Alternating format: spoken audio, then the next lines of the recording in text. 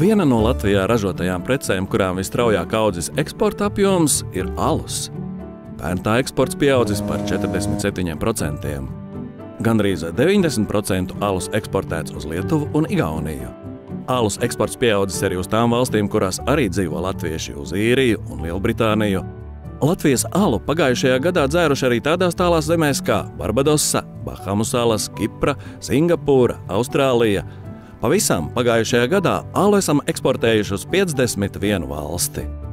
Savukārt importējuši alu esam no 18 valstīm. Vispopulārākais Latvijā ir lietuviešu, igauņu, baltkrievu un krievu alus.